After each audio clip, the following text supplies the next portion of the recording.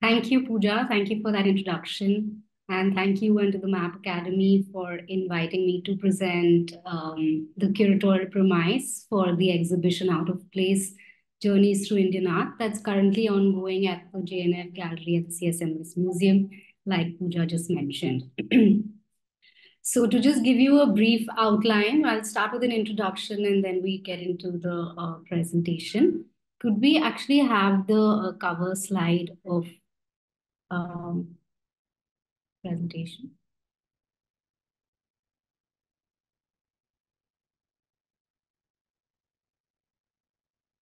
Thank you. So Out of Place Journeys Through Indian Art, it really sort of pulls together very diverse works from modern and contemporary Indian art to kind of investigate the experience of a place or places, reflecting ideas of home and nation in relation to the world.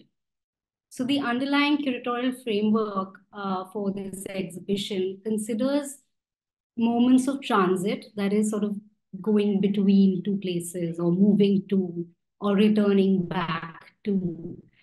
So really at these in-between moments as thresholds to think about the shifting relationships with the sites that we inhabit. So think here not only of places that we live in, but also those that live in us, through us, the ones that we are sort of connected to through our ancestry, through language, through culture, through history. So the title of the show was to connect with these plural meanings. And so out of place, that is, could mean, deriving out of the idea of place in transit, as well as being out of place, out of sync or displaced. The Hindi title in that sense, which is Har Jagah Ajnabi, which I find more poetic and intertextual in a way because the way it lends itself to different meanings. Every place a stranger, or every place is strange. Every place there are strangers. Every place one is a stranger too. This was just to give you a little background that the exhibition is not just a representation of places as it might seem from the title maybe. So it's not just a landscape exhibition or depicting different places, but it's really to sort of address the idea or the fashioning of identities and how we belong. The way that the one imagines an affiliation to a land or a culture by also looking at the representations of the body and the figure. So in that sense, the exhibition conflates the personal with the historical, personal journeys. It maps personal journeys onto, larger collective movements and theoretical shifts. So the major challenge to in curating this exhibition and planning how it would, be set up was how to present this multi-layered experience of place that, through linking these artworks across generations. So accordingly, I decided that, I took it up as a challenge to see if I could have different sections that would relate to these multiple sort of intertextualities, aspects that were coming out of just thinking about this idea, right? So accordingly, there are about 6 sections in this show. The idea of home, travel, exile, migration and migrancy, aesthetic lineages, trade and cultural exchange. I will get more into it and then you will see how these things and you can see how they work and converse with each other, the different works in the exhibition. um, yeah, if I have a slight bad throat, if you can't hear me, just let me know at any point. So this exhibition actually builds from the JNF collection along with borrowed contemporary works. So while researching the JNF collection that covers almost about 100 years, that is from early 1900s to the early 2000s, I began first by tracing the itinerance in art styles that evoke an engagement with myriad places and terrains, even within a single artist practice. So, like you see here, so the exhibition explores the idea of travel and mobility and how visiting a place in actuality, that is actually going to a place, or even through just connecting to its culture, through to its art, has impacted image making. So further delving into the individual pieces, like the specific pieces that were in our collection, is quite interesting because nuanced stories are then revealed about history, about how moments of history connect to the ideas or the urgencies of the time that artists have tried to portray in their works. So it's also to experience a site within its cultural, historical, and social political context. What are the fissures in history that have caused multiple displacements? How these have been represented in art. So this is the first section that we are going into. And I just want to say that actually the exhibition is not really laid out as a chronology of even sections. So you can kind of uh, go in anywhere and connect any section, look at any section separately as well. But I'm beginning with this because I think it's a nice introduction into how we go forward. So this section is aesthetic lineages, and it basically is a section in the exhibition that focuses on experimentations by artists working in and around the time of Indian independence. That is, artists who were born before and have witnessed independence, have been directly impacted by it, and were involved in this sort of idea of a new nation, right?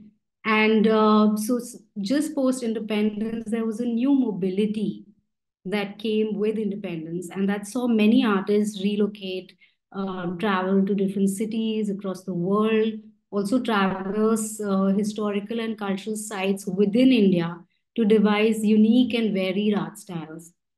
So many artists at that point were, searching for an aesthetic language that would represent these ideas of progress and the art identity of a new nation.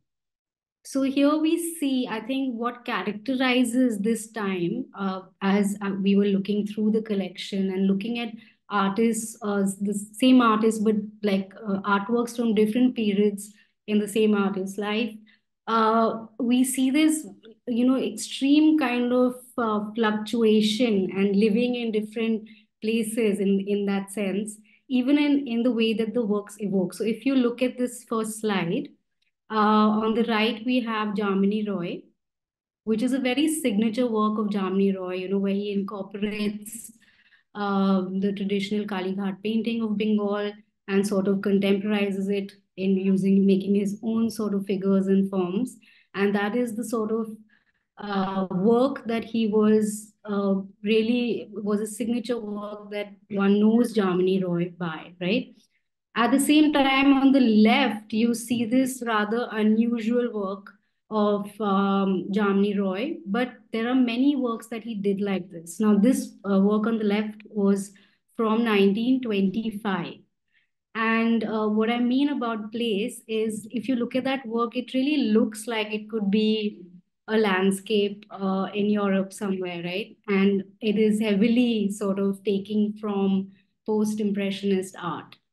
And so you see this kind of thing, this moving between and oscillations between the local, global, should we be retaining some of our tradition? Should we be looking at global trends, Western modernism, so the East and the West, tradition, indigeneity, modernity. So all of these are detected through different periods in a single artist's life.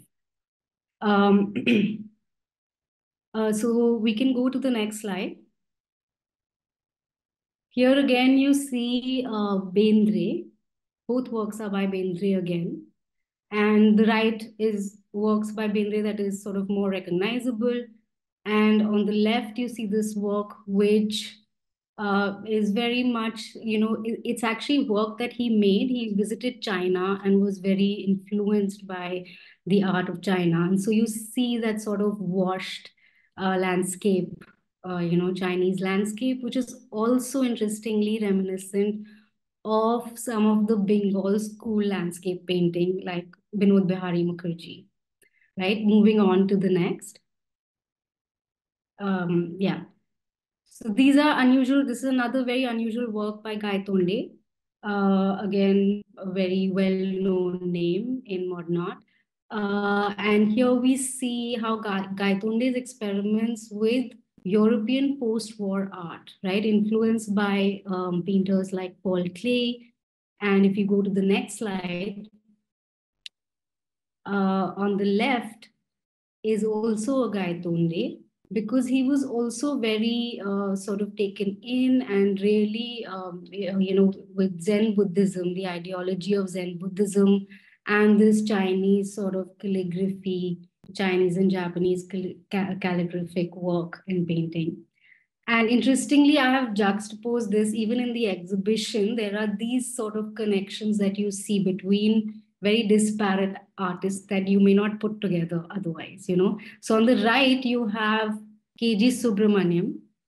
And here again, you see, even though ideologically and art historically and in every way, they were quite like on opposite sides, but at the same time, here we see how delving into this sort of Zen Buddhism or the art of China and Japan of the Far East, you see these kind of synergies even within very disparate artists. So moving on to the next slide. And of course, KG Subramaniam was a sort of master of experimentation, and literally, in a way, no two works look the same, right? With the selection that we have in the exhibition.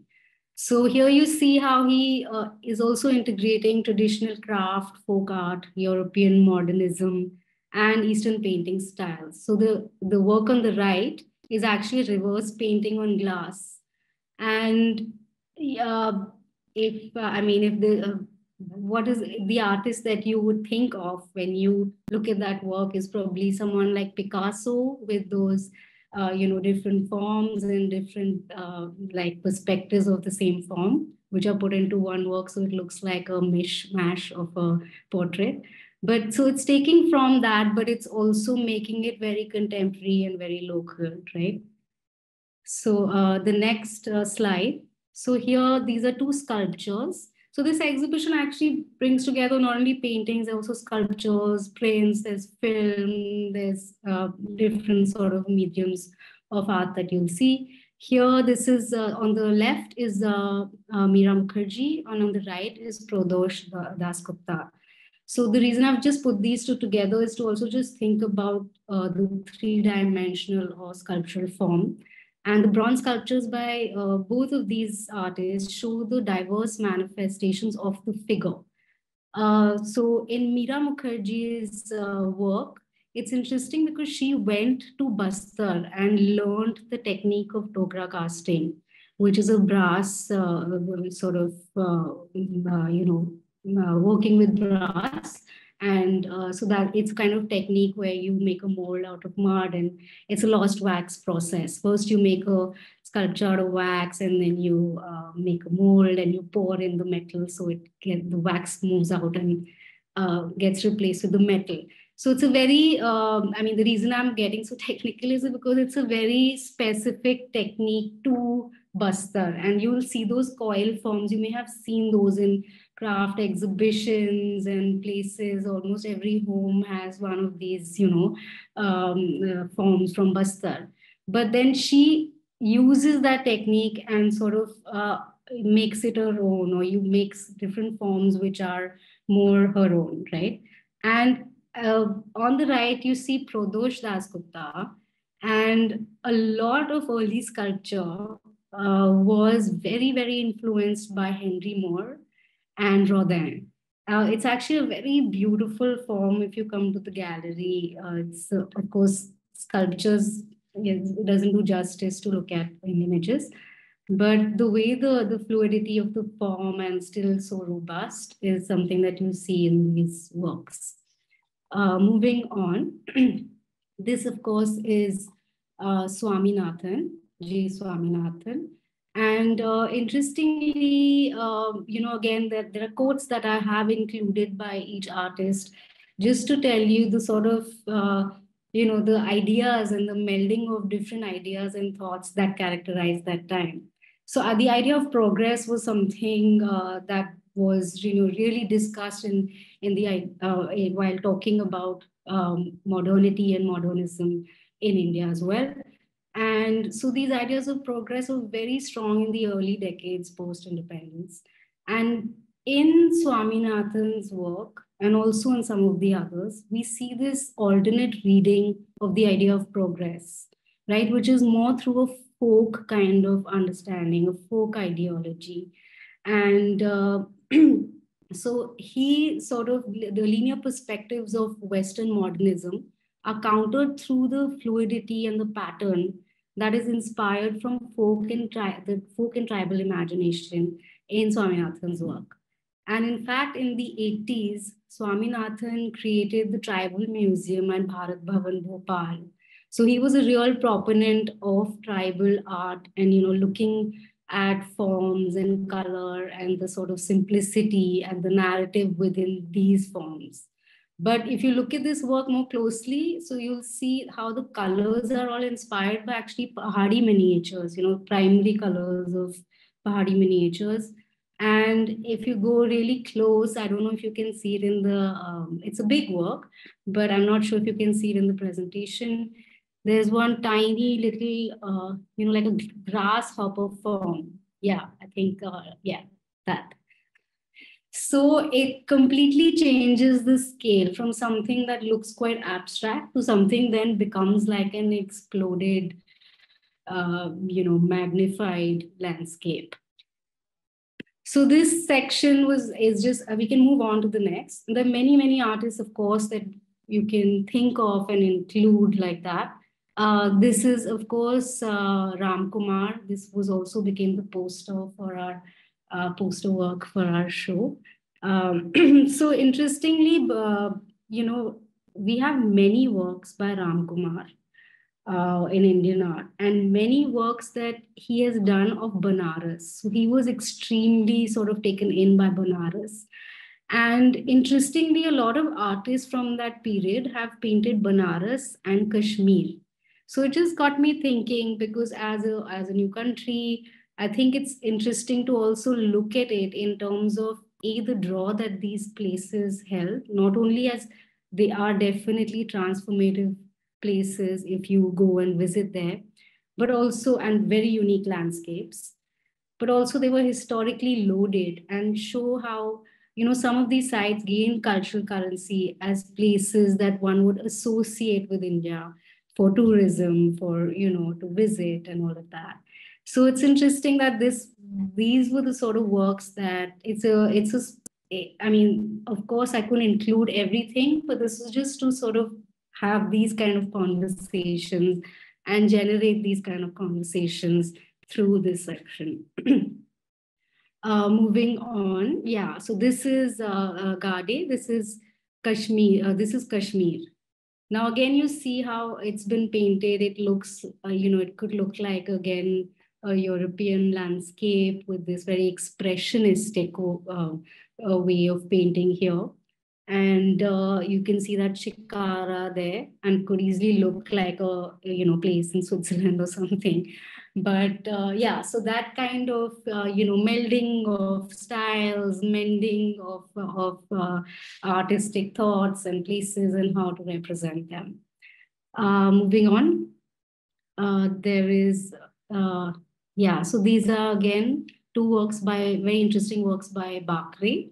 The one on the left is called Skyscraper New York, and the one on the right is Alcatraz. So like I was talking about the sort of new mobility, people looking at new landscapes, places, and also not only that, but how language is developing in different parts of the country and how it's melding so many different forms.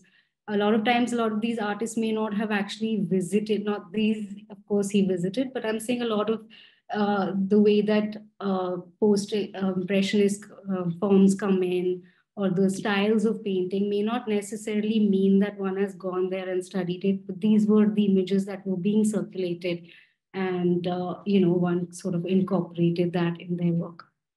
Moving on.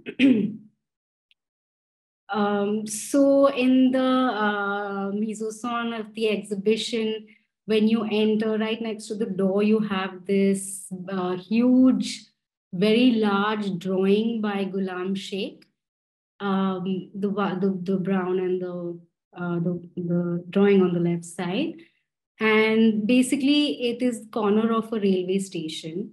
And I thought it was interesting to include this as one of the first works that one encounters, because just thinking about that idea of place, of the in-between place. And of course, it's a railway station. If you actually visit the exhibition or see the work in person, it's interesting because it just unfolds so many different forms when you look at it. The more you look at it, the more, you kind of start seeing there is a chai wala, there's a railway track, there's, the sort of hustle bustle that one sees at a railway station. And the reason to include this as one of the first works was because, railway stations also transport terminals, and transport terminals may be imagined as portals to another place, right? So that's what you see in this. And right next to this work is a really small, very like a jewel-like work.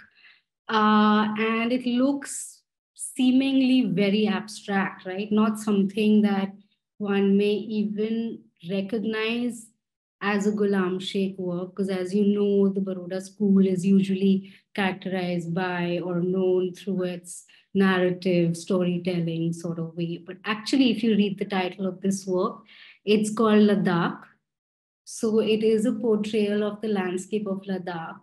And if some of you have been to Ladakh, you know that it is a magical landscape, and it's not exactly these bright colors, but yeah, the mountains are, with the mineral contents, they do have tinges of pinks and yellows and greens.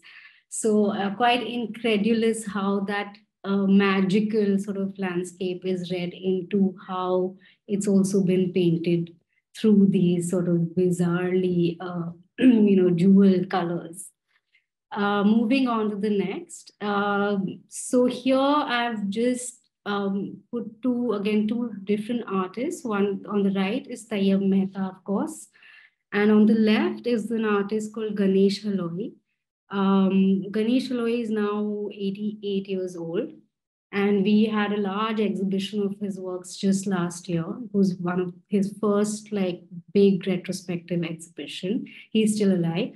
And interestingly, both these artists were, were directly kind of impacted by partition, by things that they witnessed during partition. In the case of Ganesh Haloi, he lived in Bangladesh. And the second partition, the Bangladesh War in 1971, caused his family and him to sort of move from Bangladesh to Calcutta. And his work, though seemingly very abstract, is really about the terrain. And in many of his works, you could imagine the work, I'm talking about the work on the left, you could imagine this as an aerial view, topographical view of the land. And and interestingly, Tayyab Mehta has spoken about this himself, that during partition while he was in Bombay, he actually saw someone being killed on the street, and that had a huge sort of impact on him. And that's something that haunted him, and that's why a lot of his works, the work on the right by Tayyab Mehta, is something that is also something very recognizable as Tayyab Mehta's works.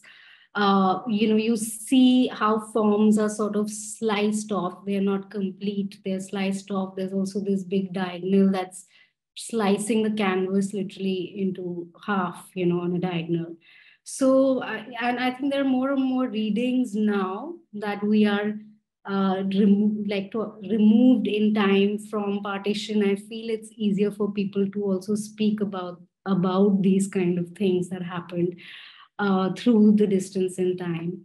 And a lot of people are now reading these as, even looking at the severance of the land, not only just the violence in terms of what happened with people, but also this kind of slicing of the land.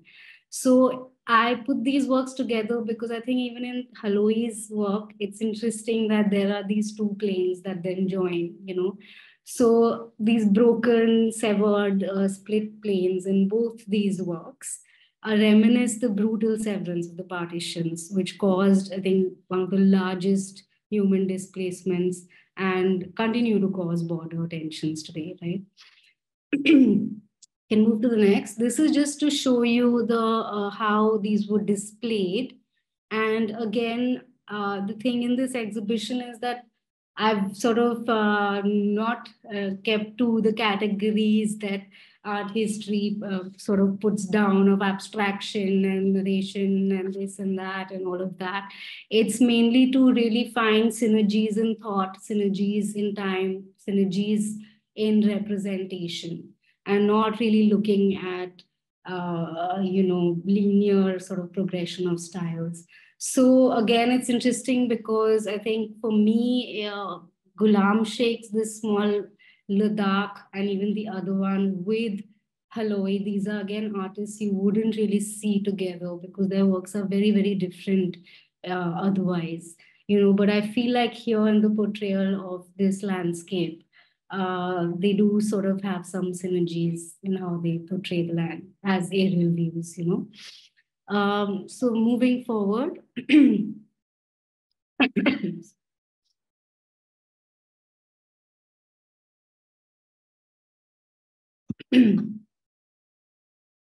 Yeah. So this is the work. This is a work by Tayyab Mehta called "Falling Figure." This is what I was speaking about just earlier. How he was so impacted by actually witnessing someone being killed on the streets during the partition in 1947. And so I think the way that he constructs the body as a site of violence and trauma, where it's kind of stripped of all identity, right? It's mutilated, it's a mutilated form.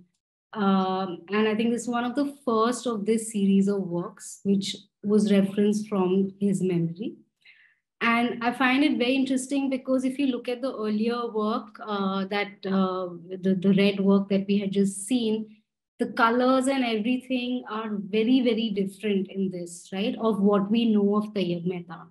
But it is a really fabulous work of this figure just falling into this abyss. There are these light pastel tones, which is very different from how stark they become later.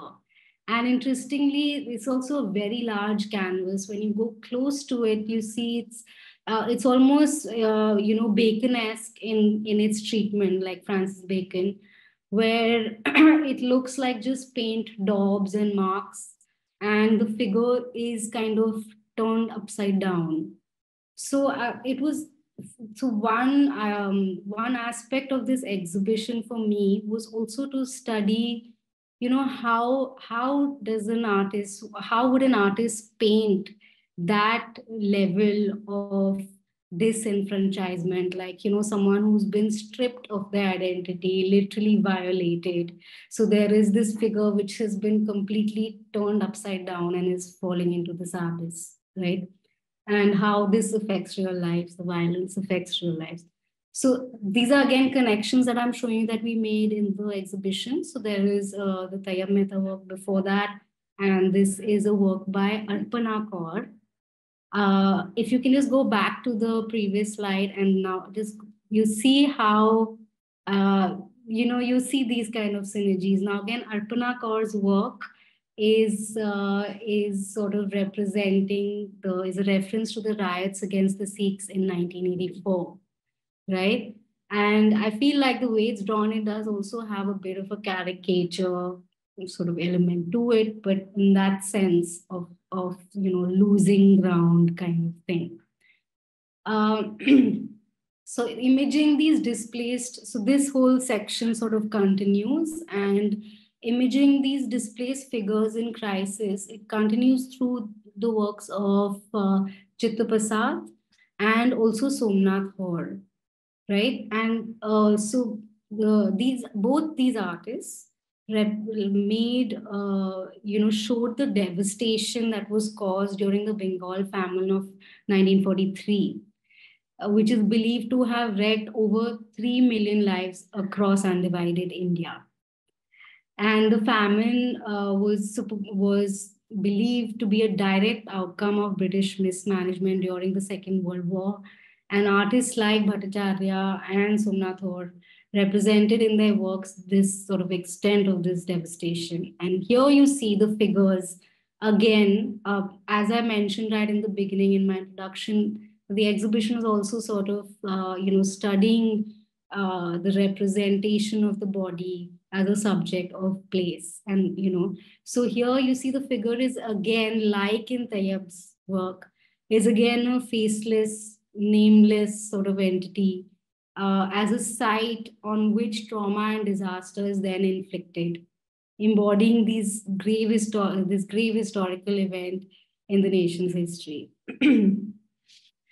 Moving on to the next section. This section is called Exile. And in this section, actually, it moves to a different sort of register, which deals more with biographical, biographical works. So to do with individual lives, in which experiences of exile take on kind of different understandings, but they are all sort of put in conversation with each other. So this work is, of course, Zarina Hashmi. Many of you may know Zarina Hashmi. She passed away, I think, just last year. And her works became metaphors for the complex association of home as a place of refuge and exile. So basically, Zarina as an artist, she's consistently explored the idea of being and belonging in multiple times and places relating to her own itinerant life. So she's lived in many different places. Of course, she also has the partition histories in her family's ancestry, which most of us in India have. But also, she lived in places around the world because I think she was married to a diplomat and she moved around. So she was born in Aligarh, she moved to Delhi, Bangkok, Mumbai, she lived in Paris, Tokyo, Los Angeles, Bonn, New York, London. So, so again, I've included this quote, which you could read of Zarina, but basically she's saying how, she's lived in places all over the world.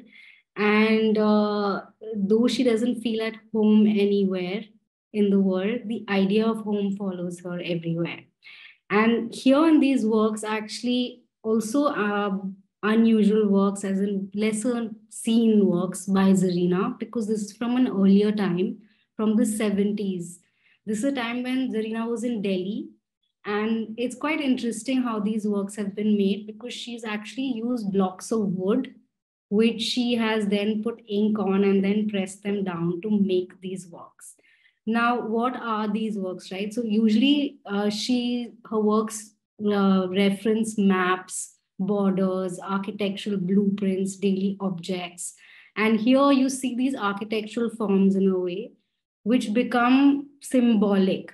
So this work that's on the screen right now is titled Cage. And again, it's kind of looking at that dual belonging and the dual kind of feeling of home, which simultaneously becomes a place of security as well as of confinement, refuge as well as of exile. The same thing with the previous work is a boarded up fence, so that also has that same kind of feeling. We can move on to the next work in this section. This is again another very beautiful drawing by Arpana Kaur called Sannyasi. And for me, it was interesting to put this also in the section of exile, because, how one thinks of a hermit is the one who has left the comforts of home, right? And maybe this is the home, but But I feel like if you think about a hermit and how to represent a hermit, what is the terrain that you would do, right? So you see at the in the background, you see these mountain ranges sketched, right? Mountain peaks in the background, which and I've read something that Arpana herself has written about these works, and she calls it a timeless space. So the mountains as the mountainous terrain representing this timeless space for the hermit, one who's left the comforts of home. And of course, there are arrows at the bottom, which so there's penance, meditation, and isolation, which are then linked to the terrain in the work as a hermit. Uh, moving on to the next. So this is again a very large work that we have by M.F. Hussain. M.F. Hussain really needs no introduction because I think everybody knows M.F. Hussain. He's the one artist that became a street name. He became a public figure. Whether people know art or not, everybody would know of M.F. Hussain. And what is the reason for that, right? So and what is the reason of for me to include this work? So if you notice, this work is called autobiography. And this is sort of a more oblique reference because I've included the work in reference to Hussein's own life, right? The trajectory of his own life. So Hussein was something straight after independence. He was actually a very populist artist. It's not about whether people like his work or not. A lot of us artists had serious problems with his work, and because he was so populist, the kind of things that he would represent was very sort of extreme Brahmanical images of Mahabharata, Ramayana, populist icons such as Mother Teresa, later on, even from film like Madhuri Dixit and all of that, you know that. So he also fashioned, so he was a people's person. He also sort of fashioned himself as this artist, not wearing slippers and really sort of living that persona, right? And the reason that he became so well known was also because he became the artist who was promoted by the state, who was adopted by the state as India's artist, because he was representing this kind of imagery, the populist imagery that one. So again, this reads back into what we were talking about, the artists around independence and the reading of what India should be, what should one associate as the culture of India, right? And here we see the extreme, almost a right-wing kind of imagery in a way, you can say. So the interesting thing about why this is part of the show is also in reference to his own life. I'll tell you a little bit about him. He was born in 1913 in Pandharpur, Maharashtra. He died in London at the age of 95. Uh, that's because he also was sort of pressurized into self-exile by the end of his life. And the reason is that basically there was a time, there was a time when in the 90s, the Babri Masjid was demolished. There was this rise of the right wing and Hindutva, all of that. And slowly, the perception of the artist's work changed. Suddenly, the questions were about his own religious identity, like how can a Muslim artist be representing Hindu gods and goddesses? There was also that very controversial work, became controversial work of Mother India, and basically because he had portrayed these figures as nude. Now, before that, this was never a problem, right? So the way that I am reading into it is, it's not about his work, but it speaks more about the changing perspectives of our society, right? And ironically, I think the ultimate irony is that he was a state artist, promoted. He got the Padma Bhushan, Padma Vibhushan. He was in the run for the Bharat Ratna, all of that. And suddenly he didn't know what hit him. There were factions of fundamentalists who would, for a long time, even we couldn't show his works, right? I wasn't there at JNF, but there was a long time that nobody could show MF Hussein's works because they were under threat of violence, right? And so it's just interesting that in this ultimate irony that someone who has been promoted and is the artist of India and known as that is then really kind of forced into self-exile. So there were threats to his life, and finally he lived out his life in Qatar. And so I think through his work, we link these shifting ideas of India and Indianness in modern society. We also trace the role of religion, politics, and morality, and how these are intertwined. This is the last work in this section, Exile. And of course, it screams Exile on top. But it's interesting because this is one of Jitish Kalat, Jitish Kalat's one of his earliest works from 98, when he was a very recent graduate from the JJ School of Art. So in a way, I'm looking at it as a portrait of a young artist because he did this with the self-image, where he he would use different labels, existential labels, alongside this silhouette of an image to kind of contemplate the ideas of the self, right? So it and the way the if you look at if you actually go in front of the work, you see that the texture of this is very much like a he's worked on the canvas surface, that it doesn't look plain, but it's extremely textured, like a rough concrete wall, right? And so the canvas is actually masquerading as a wall, and the painting masquerades as graffiti. So it's meant to look like it is graffiti on the street. So yeah, so these are the different ideas of, like, these are more biographical works that then, and personal trajectories that are in conversation in thinking about exile. I'll move to the next section, which is home. Again, this section is a little bit more of a metaphor, because in this section I was trying to look at the idea of dual belongings, like how one is when one is home. Home is a place of love, comfort, security, also personal belief and ritual. And these these ways of being at home sometimes can also not be in sync or jostle with social, cultural, and religious norms. So that kind of dual belonging, of belonging at home and also belonging in society. And in that sense, there are these works that we put together. This first work is by Atul Dodia, also a very interesting work because it's earlier work. And in this work, basically,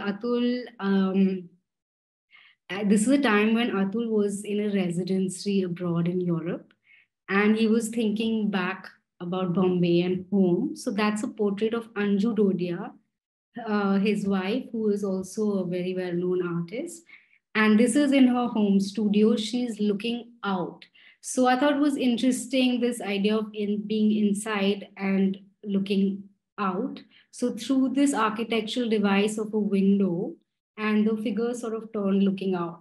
Now, interestingly, what Atul says about this work is that the landscape that you see outside is fictitious, because what he's done is he has replaced the chawls that they saw outside their house to the Netherlandish or the landscapes of Europe that where he was.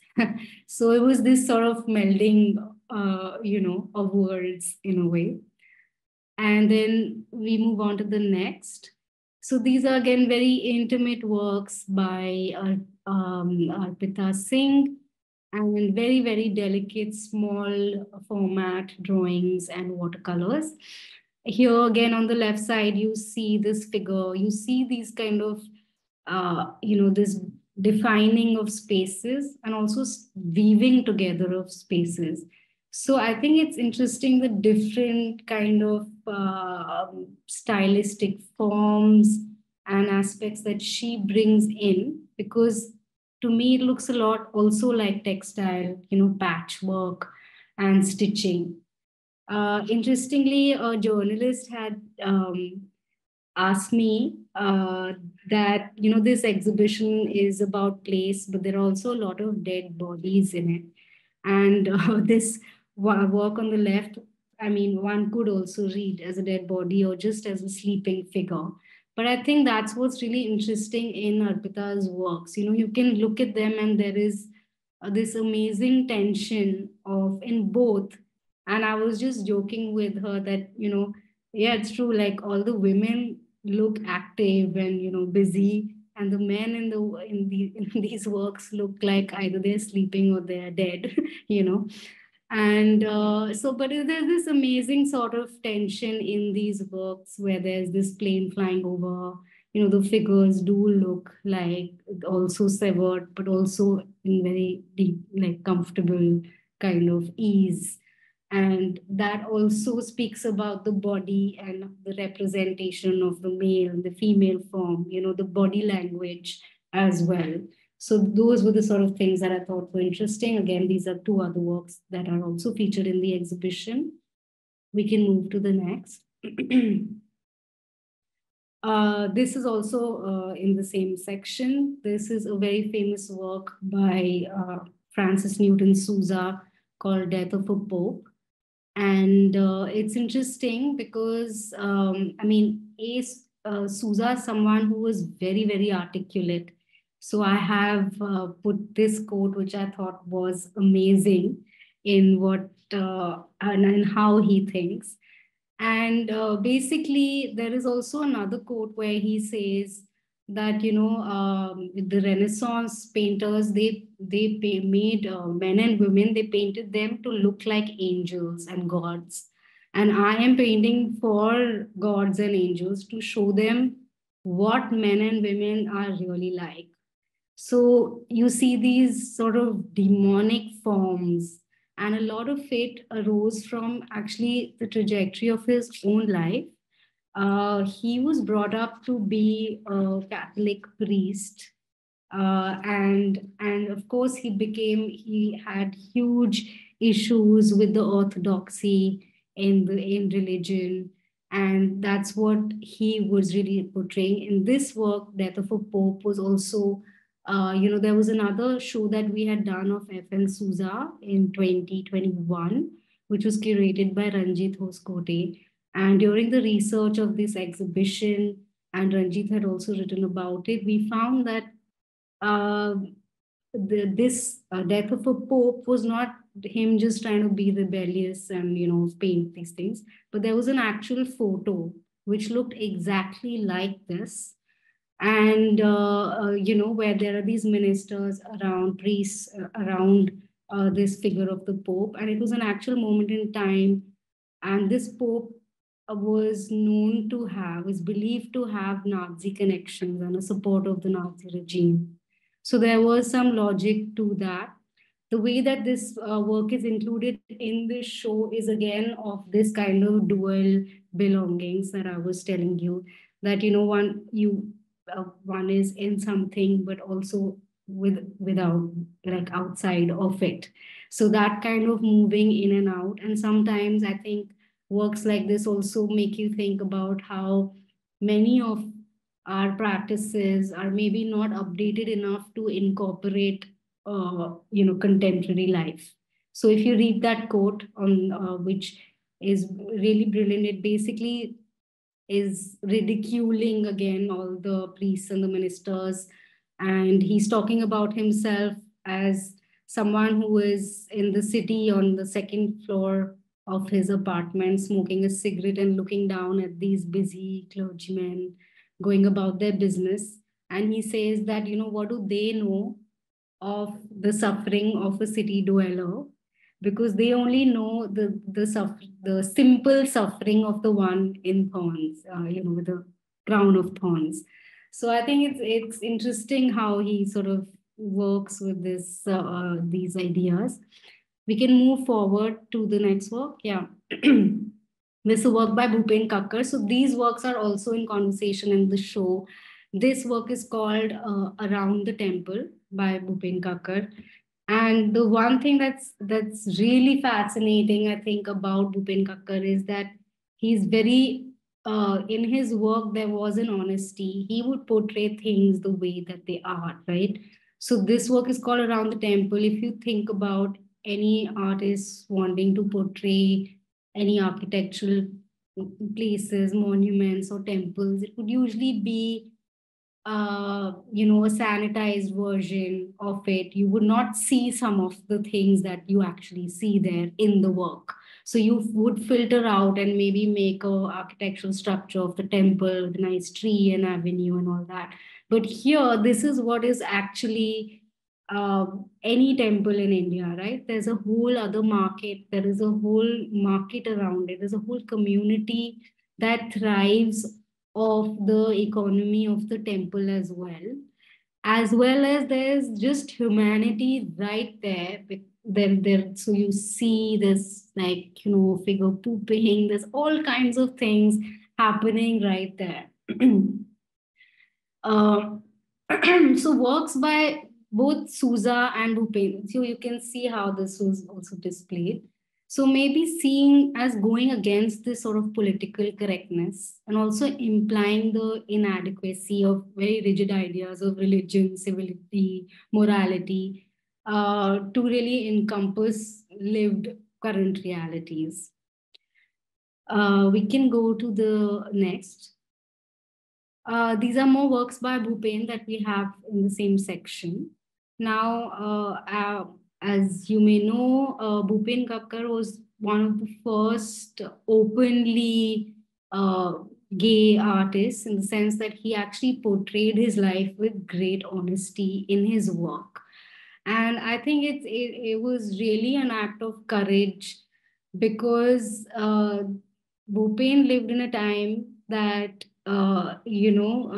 these queer identities were outlawed in his lifetime. So in a way, it wasn't legal, like he wasn't even recognized, that kind of reality that he portrays in his life, but with great wit and great humor. So the work on the left is called Two Men, and this work on the right is called They Loved Each Other So Much That They Wore the Suit of the Same Design. And this is an etching, actually. And again, you see these two forms that have kind of melded together, but he's just portraying his life and love and, home and intimacy.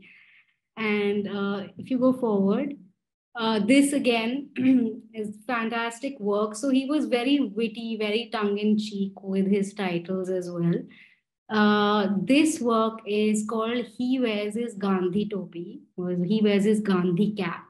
And the image, the painting, it's a watercolor of a man with his pajamas off.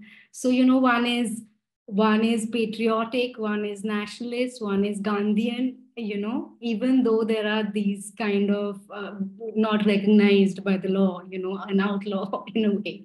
So I think it's in a very humorous way. It's at the same time very pointed and very political works. It could be read like that as well. Moving on to the next. So this is just, again, I've interspersed it with a few slides from how we displayed. And so on the right, you see that work by Atul. And on the left, you have this work by Sudhir Patwardhan. And yeah, one sec. Yeah. How am I doing on time? I'm a little late. Okay, wrap it up quickly. So basically, the reason that this was displayed like that is because we have these two walls that form again a threshold space for me. Like curatorially, that was how it was decided to put these together. And also Atul was very influenced by Sudhir Patwardhan as well. You can see in the works. Also, there was this interesting thing of that Atul's figure, like looking out and this one looking in. So that idea of inside, outside. We can move on to the next. Yeah, so this moves on into a section called migrancy. And basically, the section sets up a consideration of the nomadic existence of India's migrant labor and many people who sort of move for work and up and down, but mainly the labor histories which are continually displaced. So in Sudhir Patwardhan's painting, I think is a work that I really find is very, very impactful. Again, with the title of the work, it's called Bhaiya. Now, Bhaiya usually means older brother or, in Hindi, and is used to call out to strangers. But I think in Bombay, it has a very, very specific relation to an identity, a regional identity. So Bhaiya in Bombay means people from UP and Bihar. And it's used in a sort of ethnocentric way, people from outside. So I thought it was very interesting for him to portray this figure of the migrant. Give it now, there is no space for the migrant in the city, really, the laborer. And so you see this makeshift home just where, the city is separated with just this sort of cloth. And he catches him in like an intimate moment. And just the way that the figure's been portrayed with this sense of dignity, you know, not a nameless, faceless, laboring body is also something very almost Renaissance like, like Netherlandish painting like, which Sudhir himself also says. But but it's interesting to think of this also duality also, that Bhaiya evokes the paradox between the city's pride in its cosmopolitanism, which Bombay does have, and but also on the other hand, this its ethnocentric biases and xenophobia. So it's a reminder of the fault lines of marginalizations along caste. You can think of, all those kind of things that it could extend to. This is a work by Hebbar. Again, like I said, there's different works that are in conversation with each other. Much earlier work, again, Rickshaw Puller. We can go to the next.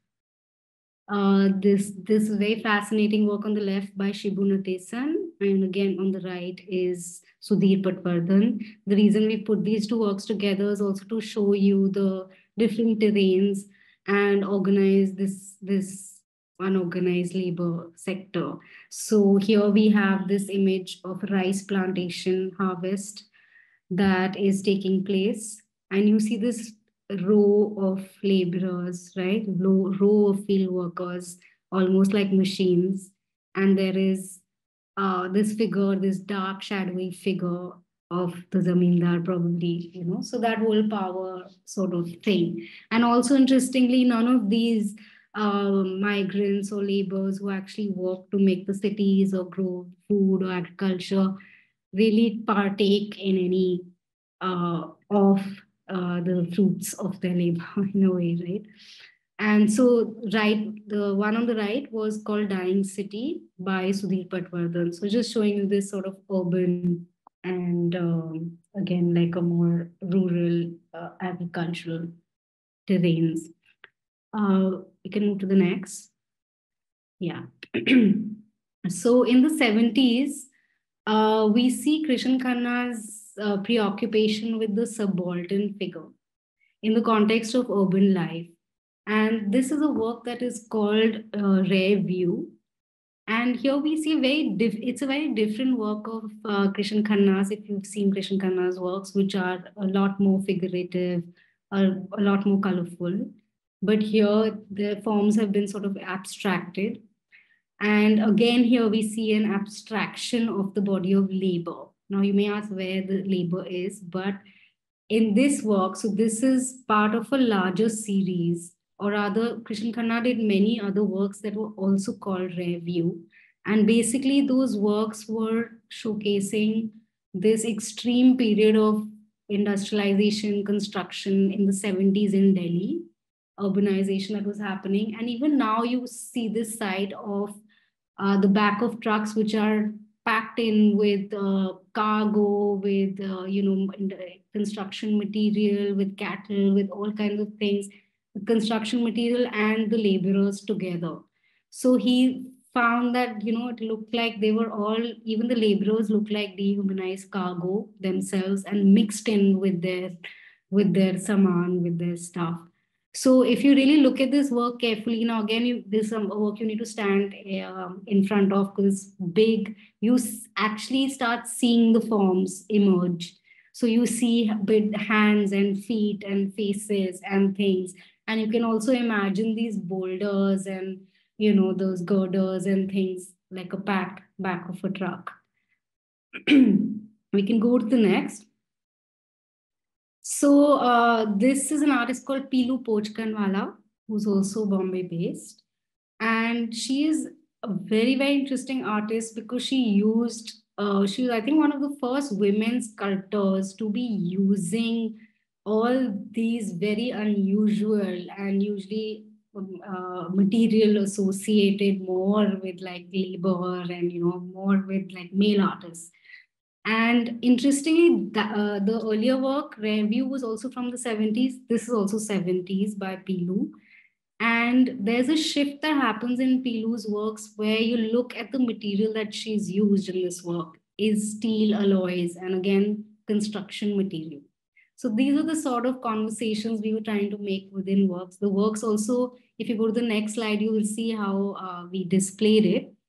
So we displayed it right next to each other, the sort of haphazard things, forms, urban forms, construction that kind of has echoes with both Krishan Khanna and Pilu's works. We can go to the next. This I won't get a lot into so that we also have some time to discuss. But this is again part of the same section called Migrancy. And this work is by Altaf, very beautiful 1 feet by 1 feet series of works that almost look like a, like a panel caricature, comic strip sort of unfolding. You see that movement through these things. And they're just simply called worker A, B, C, D, right? And again, representation of the labor, the laboring body. Again, you see that these are just the body that, laboring body that moves, works, limbs and the actions that become apparent. And I won't get into the history of Altaf, so you can read about that later. So this was right next to this was, so curatorially also, I'm also giving you a background between how we connected works. So this work, Altaf's, was put right next to a video work by Suresh BV. And interestingly, this video by Suresh PV is very sort of made in the early 2000s. He taught himself all this, like he wasn't proficient. He didn't study video art or film. And I think the way of making this is also very interesting, the way that the images are patched in and juxtaposed on top of each other.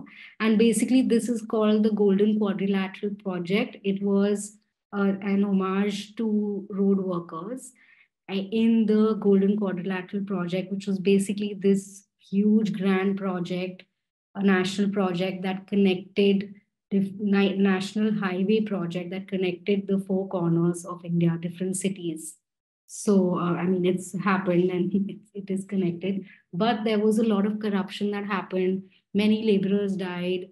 There was a whistleblower who was the contractor, the civil engineer, Satyendra Dubey, who did try to, alert people about this, but then he was mysteriously killed. So just thinking about all that, the idea of speed and, development and all that, and the other cost involved in it, people building it, this kind of migrant labor that doesn't really have any tikana, like doesn't have any, space, like constantly nomadic, constantly displaced.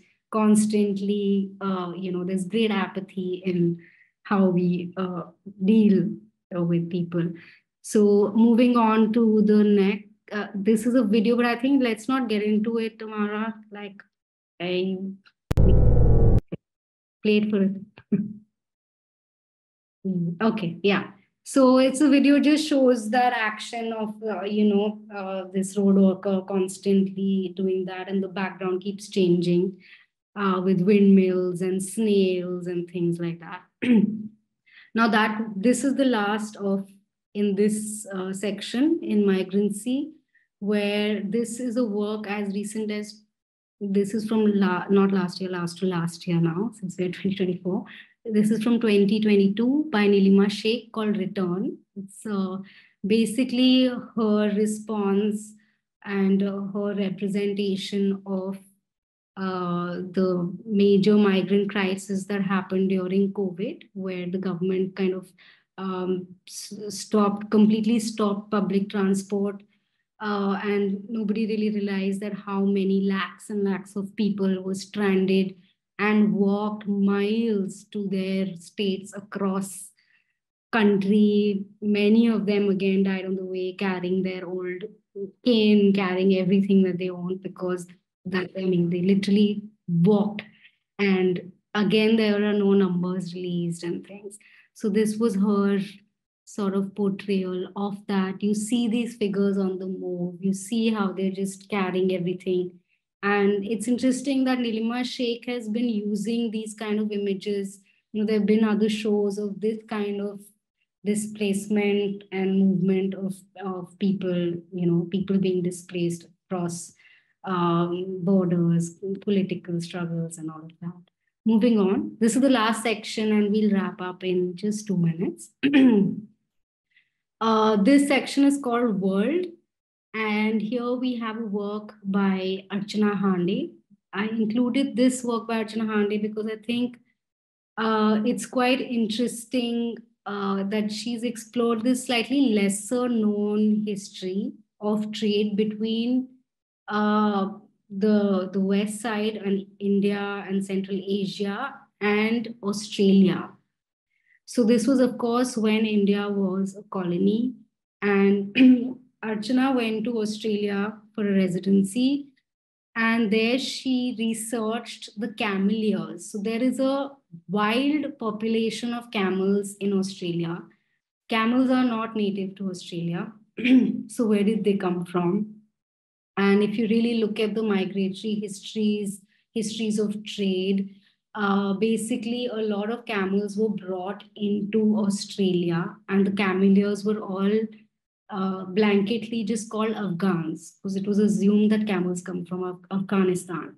But when she went into the sort of archives and really researched, you realize that these Afghans were people who were termed Afghans, were people from all over, even including India, including Central Asia, including other parts of Asia as well.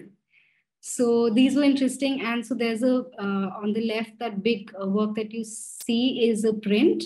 And the two things are on the side are from her video that she has made. And interestingly, in the quirky way that Archana Hande works, she also comments on how now that there's this wild population of camels, and it's obviously not only camels, right? This happens all over. There are trees, there are plants, there are things that are, of course, displaced and now are thriving, or are in different places and have become part of another place that they maybe didn't originate in.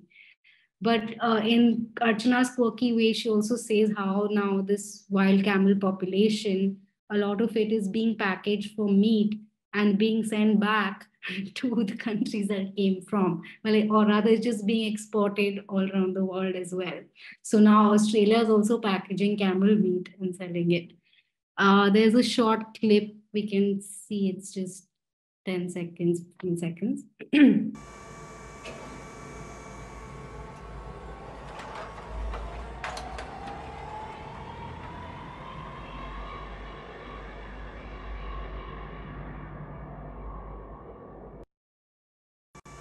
Yeah, we can go to the next.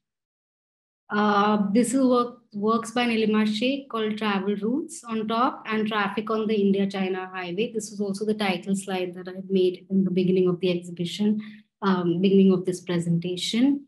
And here you see this terrain, the highlands of China, and you see different imageries of travelers across time in different books. You see a little figure of Huan Sang here, the Chinese traveler.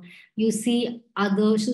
These works followed Nilima's visit to China, to the Danhuang caves, and this different Buddhist imagery, Oriental imagery that she sort of then really associated with and connected with, and was thinking about these sort of exchanges and how a lot of Oriental imageries also looks more familiar to us in some ways. And so these also relate to histories of trade with cultures and all of that. The last work is this work by Vivan Sundaram. It's called Eclipse. This work was made in 1991, and basically it was about the Gulf War. And you can read what Vivan himself has written about this change. So, like I told you, a lot of this exhibition is thinking about language and how language also develops. So, he's spoken about this change in the 90s, how so many things were happening. Suddenly, there was foreign investment was open, disinvestment open in India, foreign markets. And so, there was a different connection with the world.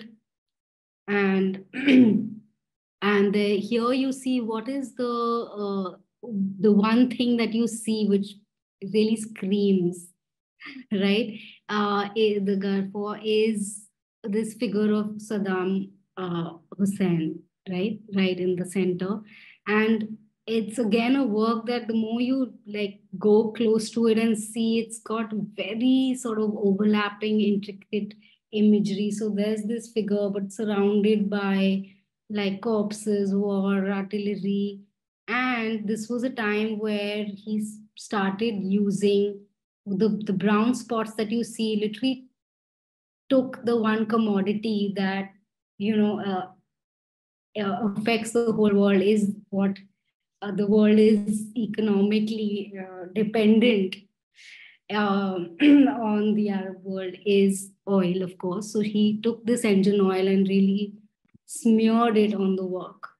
So that is how. So I think I'm going to end here. You can read what he has written here. And we can go to the next slide. Just one sec.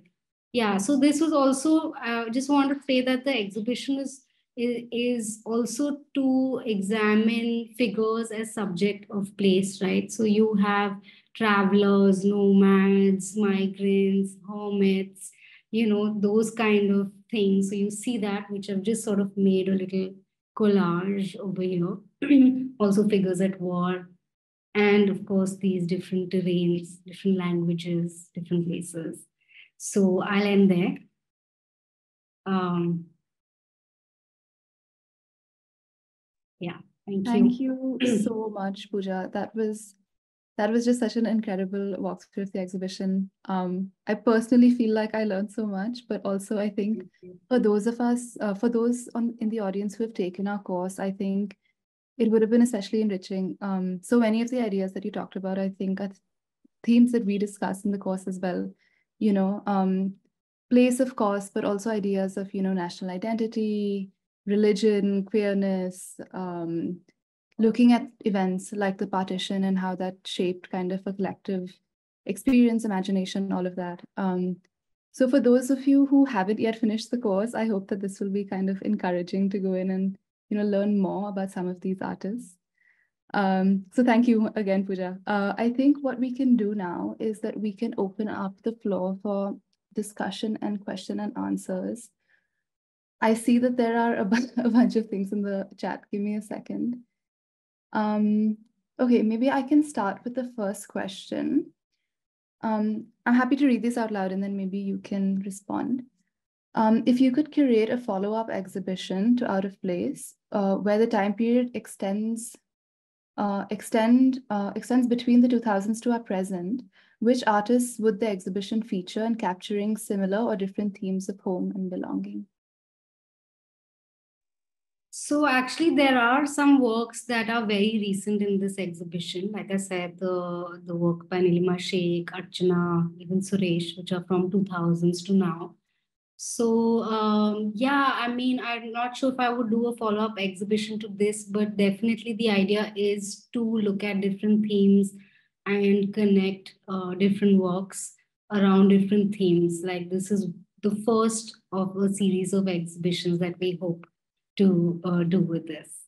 And you know, I mean, I could go into which artist, but I think there's really like there's just so many, and I really believe more than like naming artists. I really believe that one needs to look at specific works, because I think that is the major issue that I find that happens when you even study art, is this sort of sweeping generalizations on artist practices.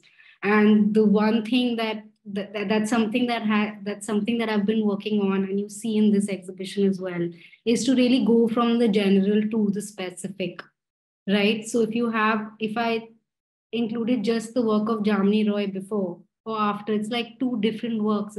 I'm talking about two different things, right? So I feel like it really is about the works. It's really about the ideas in the works. And yeah, but the one thing that I would say is the further follow up for this exhibition. One of the ideas that I was thinking, I mean, just as an end note that I was thinking, is that it's interesting how artists themselves are in a way nomads, right?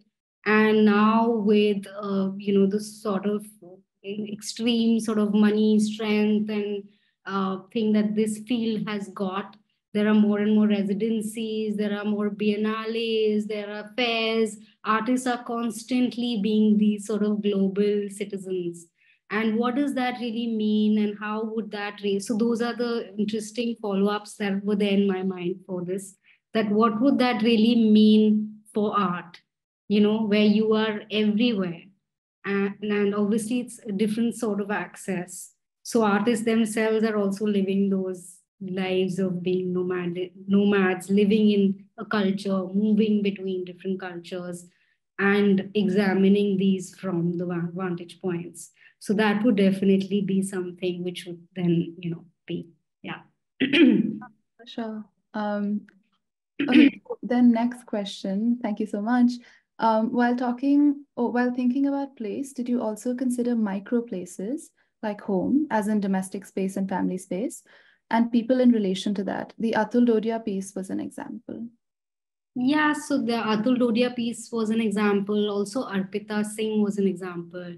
I also want to say that this is not like a lecture or like a book.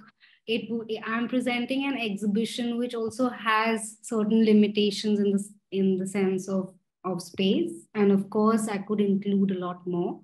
But it's interesting how it's also very specific. Like, for instance, for Krishan Khanna, there was no other work from our collection that would fit into this. One may think that, almost anything you could that way fit, but there were very specific things that fit into this, because I have chosen artists who have looked at these personal histories and personal stories and conflated it with the historical, with specific moments. So it is really about real happenings. And that's how it sort of links together. Yeah. Okay. Then next question. There are a number of artworks here that deal with imaginary places or with spaces in abstraction.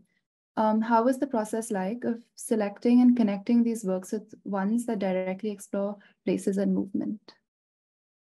Sorry, can you repeat that again? Abstraction and?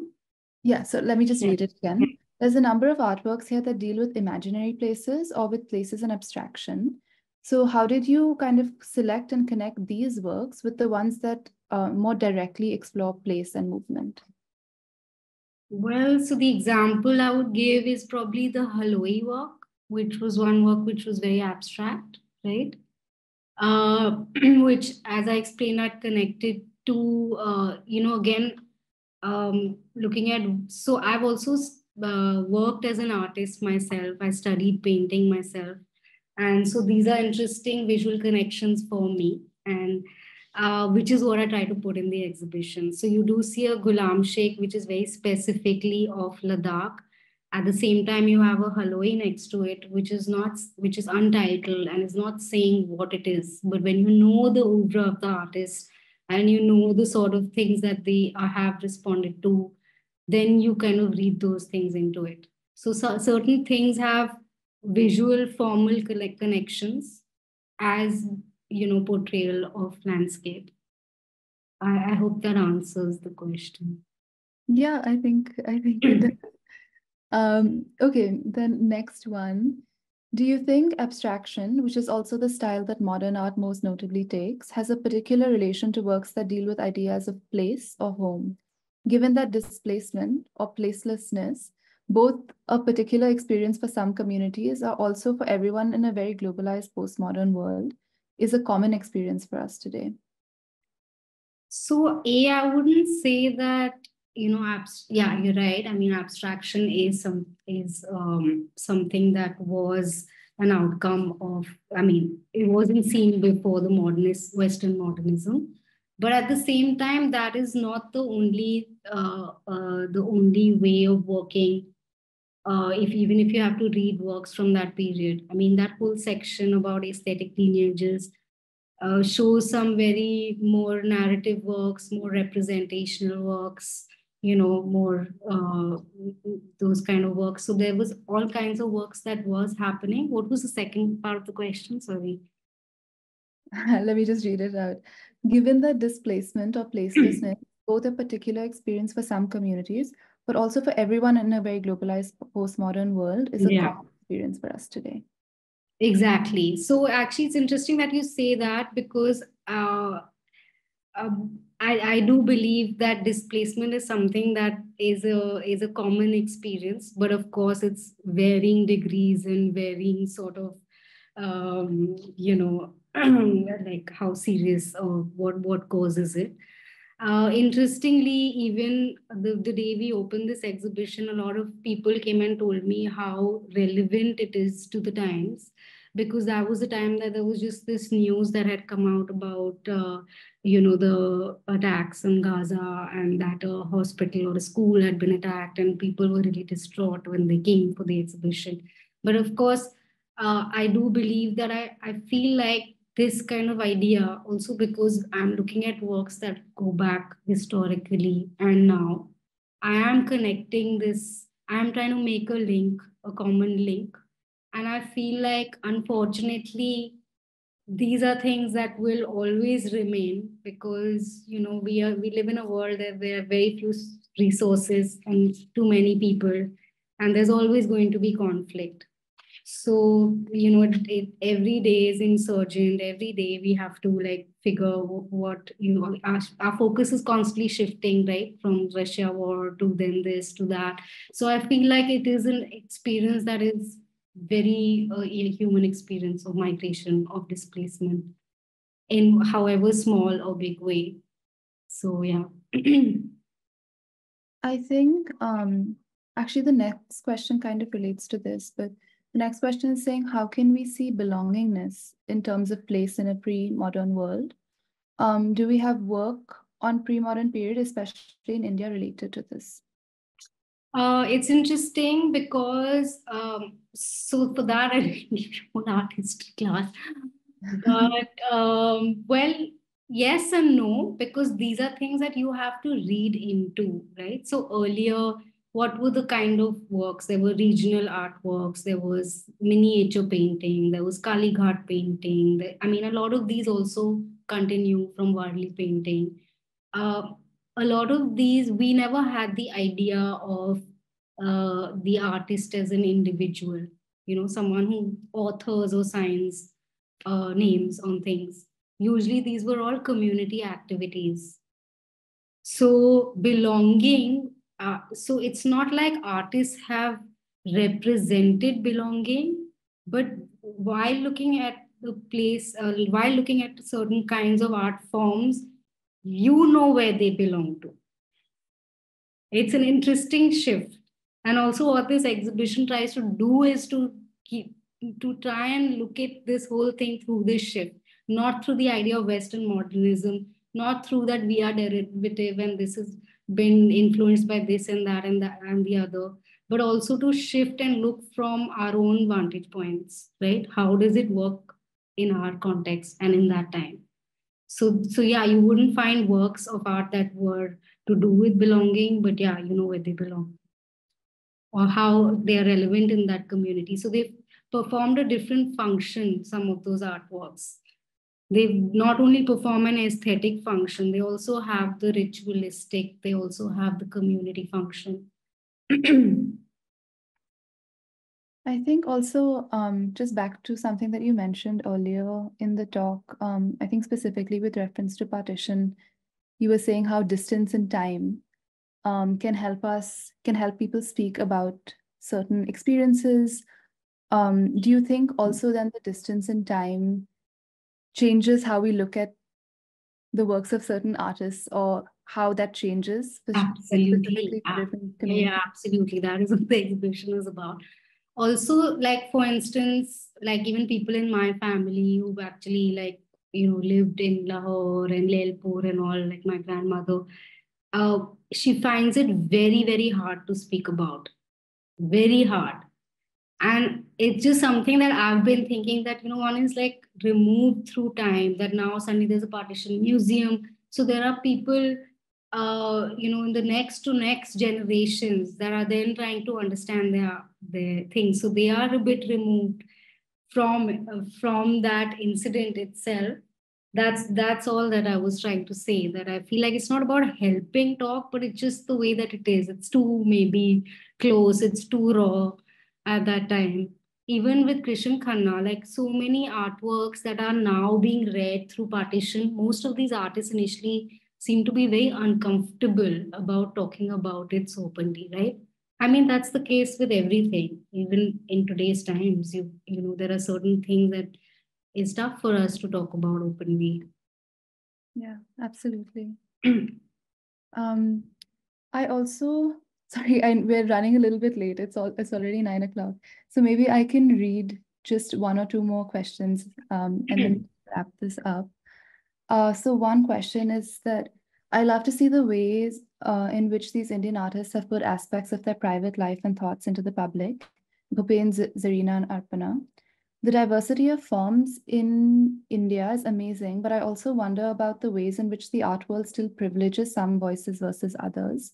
I'm not sure whether it's art school training or the art fraternity, but in your opinion, how do people break into the art world if they come from self-taught or craft backgrounds? Yeah, I mean, it is a tough question, but I feel like when you think about like art just post independence, I don't think it was a field the way it is now.